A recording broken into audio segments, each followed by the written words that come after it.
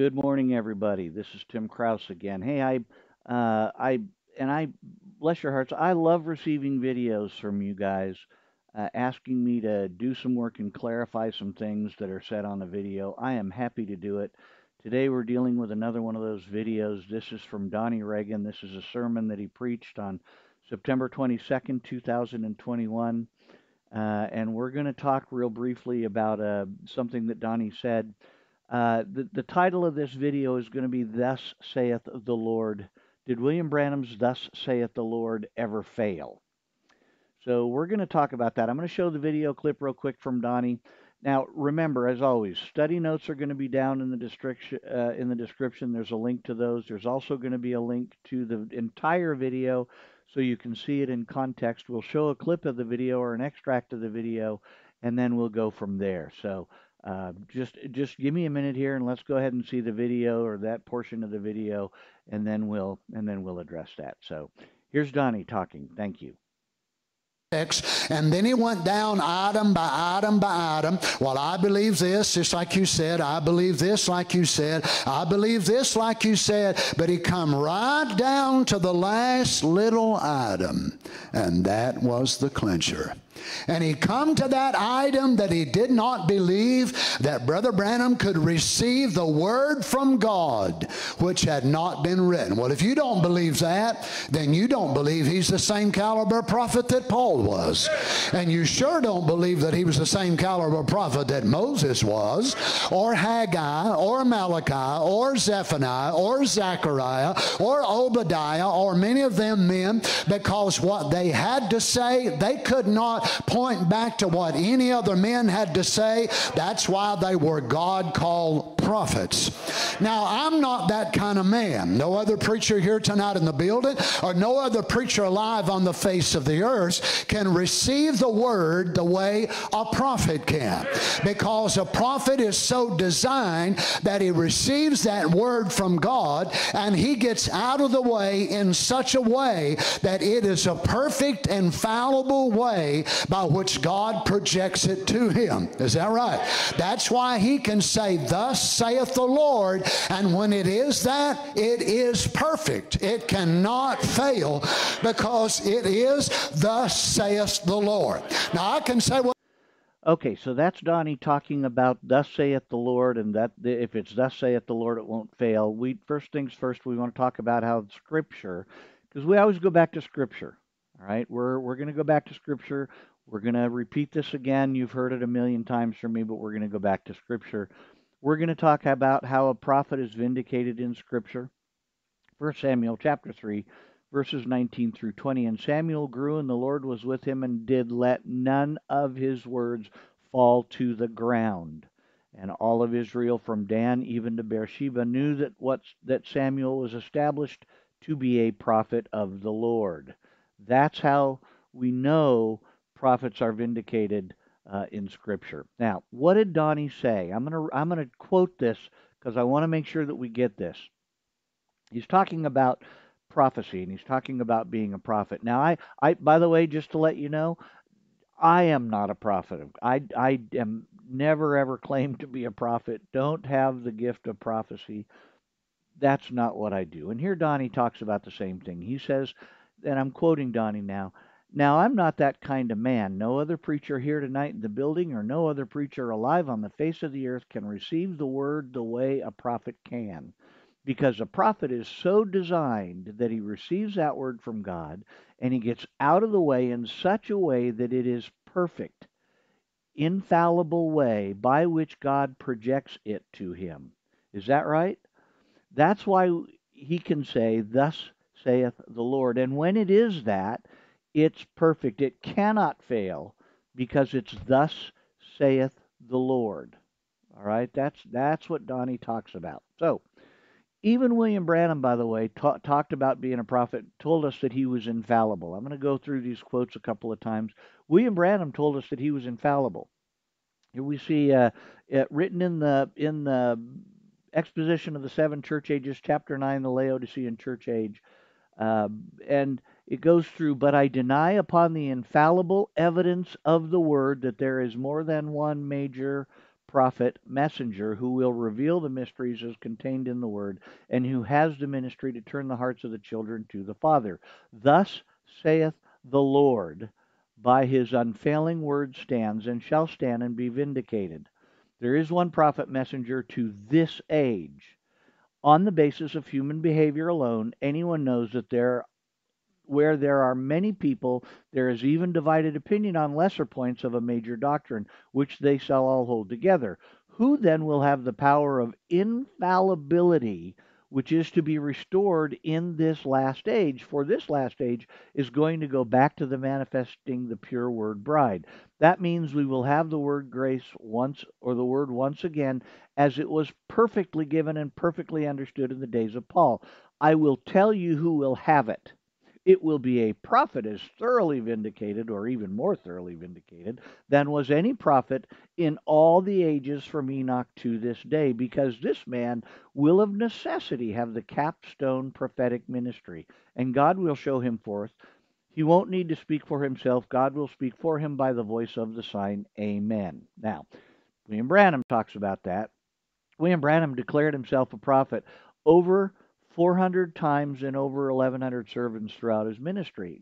This is one time he said it in 1965. This is April the 29th in evening service, the choosing of a bride. He says, I'm going to say this for my first time over the pulpit.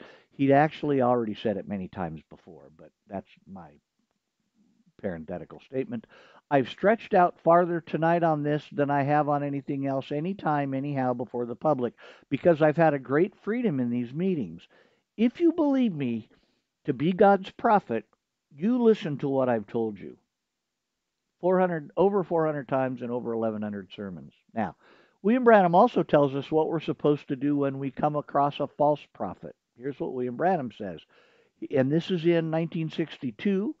April the 7th, the signs of his coming, Cleveland, Tennessee. That's a Saturday service. Here was the test of a prophet. If a prophet prophesied, and that what he said come to pass, then hear him. But if it don't come to pass, then God hasn't spoken. That's all. So don't fear him. That's right. If there be one among you who's spiritual or a prophet, I, the Lord God, will make myself known unto him in visions, speak to him in dreams. And if it comes to pass, then that's me speaking, sure, God ain't going to lie. You know he can't lie. There's nothing in him to lie. Scripture talks about this as well, Deuteronomy chapter 18, verses 20 through 22. But the prophet which shall presume to speak a word in my name, which I have not commanded him to speak, or that shall speak in the name of other gods, even that prophet shall die. And if thou say in thine heart, how shall we know the word which the Lord hath spoken?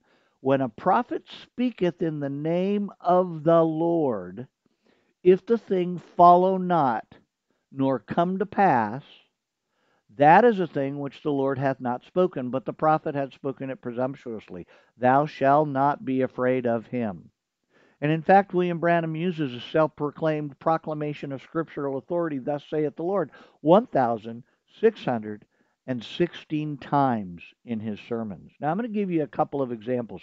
We could go on and on and on and on and on all day, and I'm not going to read every sermon excerpt for you. I'm going to take some out of the excerpt where William Branham talks specifically about thus saith the Lord.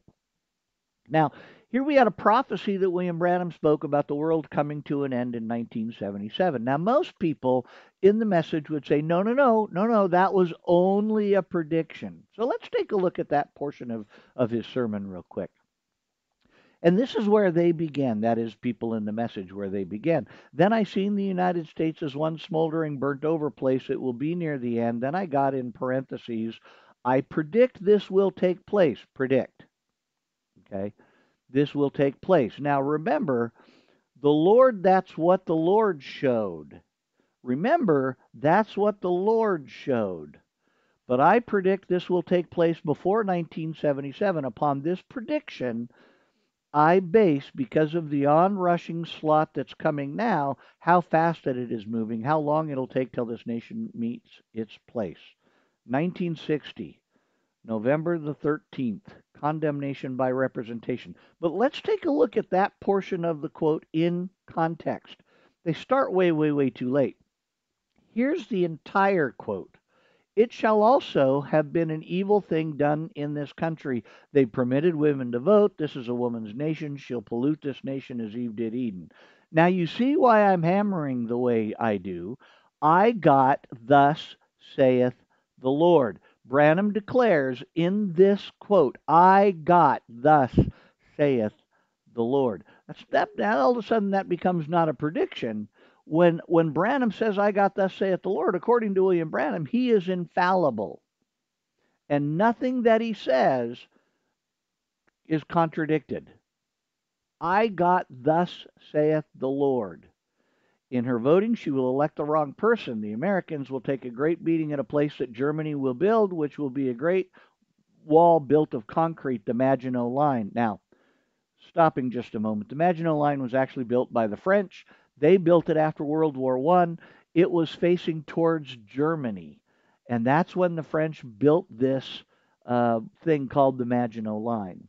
And you need to know that. That's important for you to get because that's the Maginot Line is not built by the Germans. So right up front, when he's talking about this, he didn't get it exactly correct. It was the Siegfried Line that William Branham was speaking about. The Siegfried Line was the wall that the Germans built out of concrete that was basically facing south, French, Belgium, it was facing south. So he got that a little bit wrong. But let's go back. Which will be a great wall built of concrete, the Maginot Line, 11 years before it was built. But finally, they will be victors. Then, when these women help elect the wrong person, then I seen a great woman rise up in the United States, well dressed and beautiful, but cruel in heart. She will either guide or lead this nation to ruination. I got in parentheses, perhaps Catholic priest. Now, this is, or Catholic church. This is William Branham speaking. Also, science will progress, especially in the mechanical world. Automobiles will continue to get like egg shape. Finally, they will build one that won't need a steering wheel. They've got it now. It will be controlled by some other power. Then I seen the United States as one smoldering, burnt over place. It will be near the end. Then I got in parentheses, I predict that this will take place. Now remember the Lord, that's what the Lord showed, but I predict this will take place before 1977. Upon this prediction I base because of the onrush slot, blah, blah, blah. He talks, and he finishes that quote. Notice at the beginning of that quote where the message believer doesn't start, they start a little bit later. He says, I got thus saith the Lord. So William Branham did speak that prediction using I got thus saith the Lord. But let's go on to another one, less controversial, clear as day. William Branham spoke of his campaign going to South Africa. He spoke about that campaign 31 times during his ministry, many times using thus saith the Lord. These are just some examples. I'm just picking out some of the instances where he spoke. And he says, this is William Branham speaking. Just then he taken me out of the spirit. Listen, Brother Jackson, you never heard this. None of the rest have. And he set me down at Durban, South Africa in that same booth, standing there before those tens of thousands and thousands of people there. And I looked and I seen, and he goes on to talk about it. And then he speaks at a little bit further down. He says, and I heard him scream with a voice that shook me from the vision, said, there'll be 300,000 of them in that meeting. Thus saith the Lord. Mark it in your book. I come out of it. I said, my Lord and my God, thanks be to you.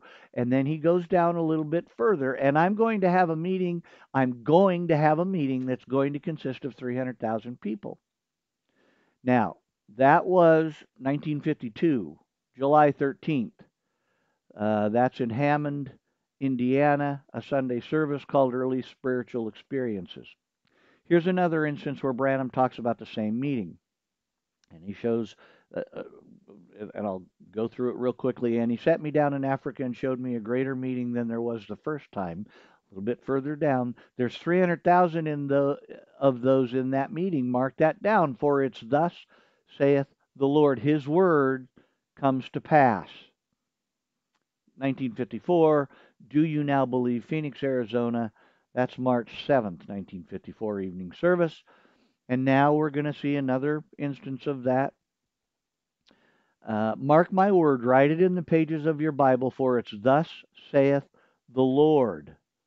Remember, when we land in India, you're going to hear of tens of thousands times thousands being saved. The Holy Spirit has said it. I've wrote it here in my Bible. It's wrote in tens of thousands of Bibles right here, like the resurrection of the little boy by a vision that he said there's 300,000 of them in there. You see if that isn't right. That's 1954, May the 15th, Jefferson, Indiana, questions and answers. Here's another instance where he says it. This is the Queen of Sheba, Chicago, Illinois, 1958. This is the 7th of January. Now, he says, but the vision can't fail. It's what God has already said, and it cannot fail. The vision, I've got it wrote down in a flyleaf of my Bible. I'll bring it down maybe and let you see it, how that it really reads that I will go to India first and back to Africa. But he told me to go to Africa first and then to India, knowing that I would fail because the vision can never fail. God has spoke it. Now, but the last time William Branham speaks about that meetings, this is what he says. And this is in 1965. This is July the 11th of 1965. And I had planned on so hard coming back, burned in my heart. I just returned from Africa, as you all know, and when I got there, I had a restricted visa and wouldn't let me preach because it gathers too many together. A little bit further on down in the quote. And then the very last minute to go, here was wrote across my visa, cannot anticipate in any kind of religious service, can only come hunting. He goes down a little bit further. The best thing I can do, go find out yourself, and you know what the trouble was and what the reason of it was. It was because of so many people gathered together. The government wouldn't let me have it. That was in 1965. The sermon was a shame. It was taught in Jeffersonville, Indiana, July the 11th. Now, I want to stop for just a minute. One of the excuses that's often used for this particular vision, and others, by the way, is what I call the Jonah excuse. That is, Jonah, he didn't go to Nineveh just as the Lord had predicted. God actually had to put him in a place where he actually finally went to Nineveh. So let's talk about that.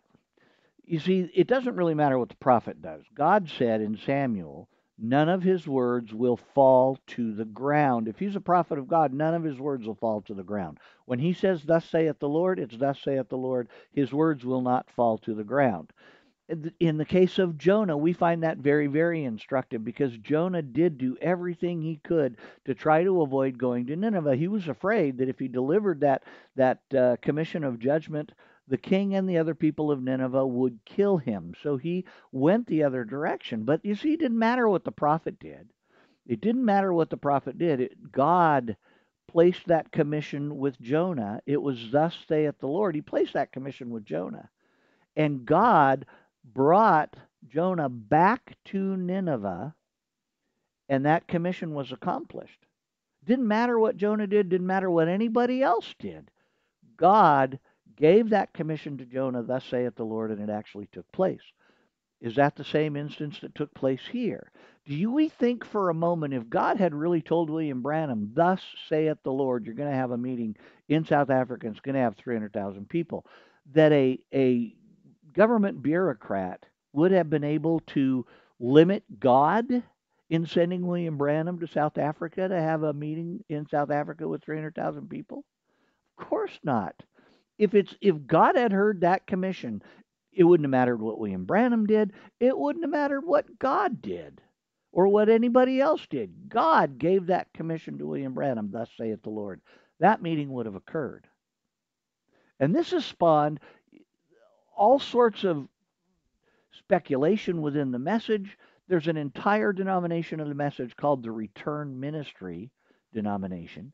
They believe William Branham's actually going to come back from the dead, and when he does, he will fulfill that vision. There was an airplane that was parked on a tarmac in Arizona filled with everything he needed for that particular trip, and they knew that William Branham was going to rise from the dead, and they were going to take him on to South Africa where that vision would be fulfilled. They knew that that was going to happen. Hasn't happened. There's no scriptural basis for a prophet having, risen from the dead and then having his commissions fulfilled. No scriptural basis or authority for that whatsoever. But they base their entire "he's going to rise from the dead" denomination. the return ministry denomination on that fact. It's kind of sad, actually. But keep in mind, by the way, the Jonah uh, as the Jonah excuse as we go through these and talk about these a little bit. How about the brown bear vision? Now, this is a lot of people have discussions about this. Let's see what William Branham says about this. And I'm just going to talk about a couple of things here.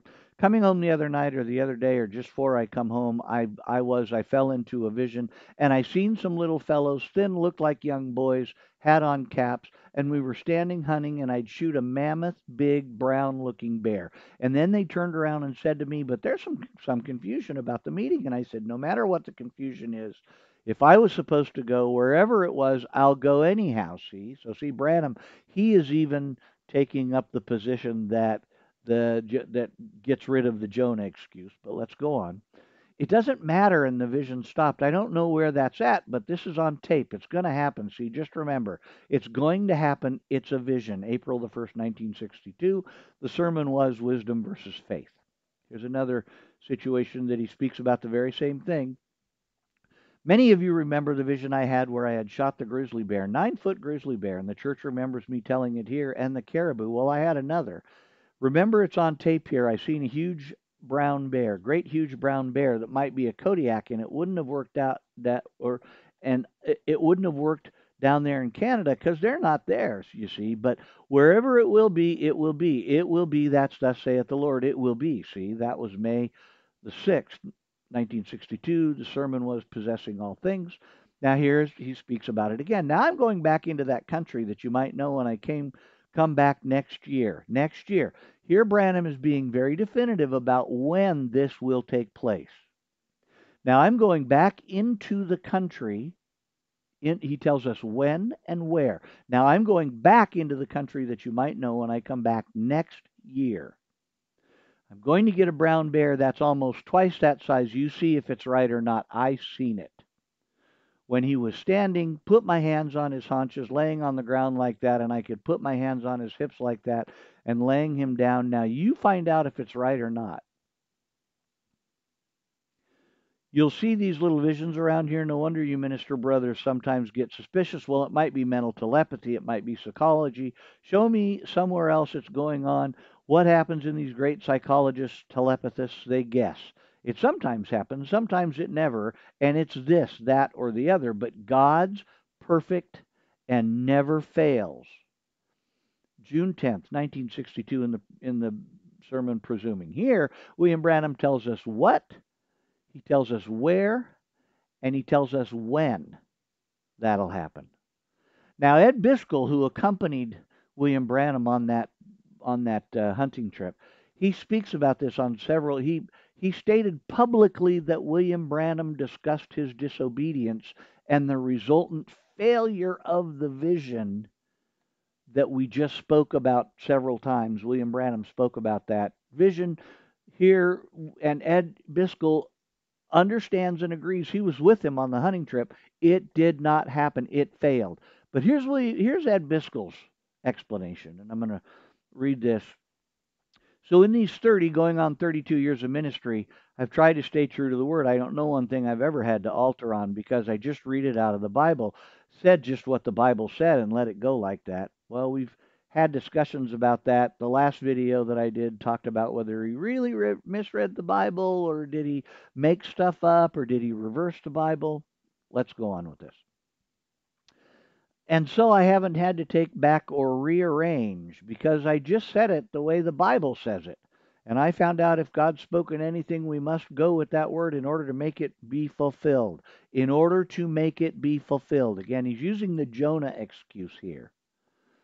We've seen that, as I told you last night, of a vision just recently, see, that is, I had to be there and warning to be there and telling me 6 months before to be on that spot and stand there and saying, go down there 3 times with them. And I just walked on with the other men and the vision passed right through exactly God's part and I was left standing. So we want to remember you've got to stay on the word, just right with the word. And where the word leads, you go right with the word. Then it'll bring you out all right, I'm sure. 1962, This is September the 9th. It's a morning service countdown, Jefferson, Indiana. Here's the challenge. William Branham just used the Jonah excuse. He just described a an instance where what he said using thus saith the Lord, and again, if God had given him a commission, thus saith the Lord, it would have occurred just like it did with Jonah. Jonah, God got a commission, or God gave Jonah a commission, and Jonah did everything he could. He purposefully did everything he could to avoid that commission because he was afraid of what the people in Nineveh might do. And God put him in a position to deliver that commission because it was thus saith the Lord. Here, William Branham is giving us an excuse. He's saying that these things are conditional on what the prophet does. But we know that's not true when we look at the book of Jonah. Here he says, look, it failed because I didn't do what I was supposed to do. Then it wasn't thus saith the Lord. If God would have wanted William Branham and gave William Branham a commission to have meetings in South Africa, he gave it to him, thus saith the Lord. Nobody could have stood in the way of that meeting in South Africa. Certainly no visa complications. And that, again, we've got the Return Ministry denomination who believes that William Branham's going to come back. And frankly, at least they admit to the fact that William Branham's prophecies failed. They did not come to pass. Because they say, but he's going to return from the dead. He's going to be raised from the dead before Christ comes back, and all of his visions and prophecies will come to pass. Now, there are some message believers that are of the view that William Branham's ministry was unique, was one of a kind, because of his use of thus saith the Lord. And in this way, we can differentiate William Branham from other self-prophets. Let's take a look and see what other self-appointed prophets did. Here's Joseph Smith, the Mormon prophet. He writes, Doctrine and Covenants. He says, Verily, thus saith the Lord unto you, my servant Joseph Smith, I am well pleased with your offering and acknowledgments, which you have made, for unto this end have I raised you up, that I might show forth my wisdom through the weak things of the earth. Here, Joseph Smith claims, thus saith the Lord, God anointed him a prophet. Here, Mormon Historical Revision by J. Reuben Clark, former member of the First Presidency of the Latter-day Saints Church, he says, There are those who insist that unless the prophet of the Lord declares, Thus saith the Lord, the message may not be taken of revelation. This is a false testing standard. This is what this guy says. And this is in defense of Joseph Smith as a prophet of God.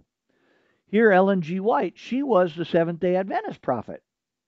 In her book, The Great Controversy, page 595, she writes this, Before accepting any doctrine or precept, we should demand a plain, Thus saith the Lord, in its support. Ellen White claims that she received Thus saith the Lord, and that you can trust everything she said in her books, everything she said in her sermons, everything she said in her writings, because she also received Thus saith the Lord. Now here's Mary Baker Eddy, the founder of Christian Science. This is a great big long title. It's in a document called Little Journeys to the Homes of Great Teachers.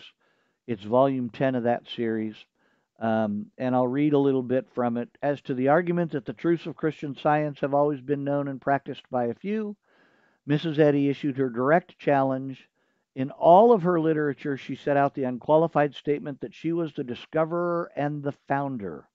She was never apologetic. She assumed no modesty she did not feel. She spoke as one having authority, as did Moses of old. Thus saith the Lord. So here we have other prophets all through history that basically are going through and telling you, I'm the prophet of God. I'm the Elijah spirit because I have thus saith the Lord. Let's not forget Clarence Larkin, who wrote his books. He talked about, anyway, and we know that William Branham stole a lot of his doctrines, and Clarence Larkin considered himself the Elijah spirit as well. Here's Charles Russell. He's the Jehovah's Witness prophet. If you look out at the website, the Most Holy Faith website, it's for the Jehovah's Witnesses. This is what you'll see on their website. Thus saith the Lord. The message delivered by Pastor Russell was not one of his own imagination. It was the truth of God's holy word. Here, let's take a step even further than that. The Branch Davidians have a website called branchdavidian.com. Remember David Koresh? He was the Elijah spirit in the Branch Davidians. Okay? Let's take a look and see what the Branch Davidians website has to say. The book of Revelation, having the authority of a thus saith the Lord, states that a man child, David Koresh, this is there. That parenthetical sentence is theirs, not mine. David Koresh shall be born in the latter days, our day. See Revelation 10:5. The latter day man child had within his body the same spirit which is also written within Yeshua's body, the duplicate spirit of Yeshua for the Old Testament period, and the spirit of David Koresh for the New Testament period is the same duplicate spirit of the archangel Michael. In other words, Yeshua and David Koresh were the angelic, Michael in human form, in the latter days of the man child's name, David Koresh, and now the chosen vessel's name, typified by Darius, are the only names whereby salvation may be attained. So here we have David Koresh saying, you got to understand David Koresh and his message before you can be saved. Just like William Branham said, you know, the blood of Christ on the cross is dried blood, and you need a new blood word. Just like William Branham said, the spirit of the day of Pentecost is not adequate. You need the spirit of our day, the Laodicean age, the message of the hour. William Branham is the messenger. So you need William Branham's message in order to be saved. Here we got David Koresh saying exactly the same thing. Let's go back and summarize this whole thing. And I want to make sure that we're very, very clear. Scripture tells us that uh, prophets are vindicated because God lets none of their words fall to the ground. Here we've given you just a couple of the many, many, many examples that we could give you where William Branham said, "Thus saith the Lord," and where what William Branham said is, "Thus saith the Lord," did not come to pass. So we speak about "Thus saith the Lord" with William Branham that didn't come to pass. He, according to Scripture, cannot qualify as a prophet of God. We saw as an example Deuteronomy 18, chapter 18, verses 20 through 22. If a person speaks in that way, when a prophet speaketh in the name of the Lord, if the thing follow not nor come to pass, that is a thing which the Lord hath not spoken, but the prophet has spoken it presumptuously. Thou shalt not be afraid of him. William Branham spoke presumptuously. William Branham is not a prophet of God. William Branham is a false prophet. I'll leave it there. We'll pick this up. I appreciate you guys sending me these videos. It gives me an opportunity to do some more research, and I really enjoy doing the research and doing these videos for you. I'm really grateful for the feedback that I've received. It's very positive feedback. Thank you all for that. I really appreciate it. Listen, we just love everybody. We want people who are currently in the message to come out of the message, come out in freedom, come out in the liberty of the salvation of Jesus Christ without the need for a human intercessor. And we're motivated to do this because of that. We just love everybody. We just want y'all to see Jesus Christ as the way forward, as Lord and Savior. Listen, if there's anything we can do, let us know. Contact information on the end card. Keep up with the podcasts. They're really, really good. The Believe the Sign off the shelf podcast, really, really good. And if you have any other questions, go to the Believe the Sign website. We'll take some time, answer any questions or any comments or any feedback that you have. We appreciate hearing from all of you. Have a great rest of 2021. We're in November now. For the folks in the U.S., have a great Thanksgiving. I guess the folks in Canada too have a great Thanksgiving, or maybe they've already had theirs. But we just want to tell everybody, God bless you, and we sure hope you're having a great end of year. We look forward to talking to you again now. Bye bye.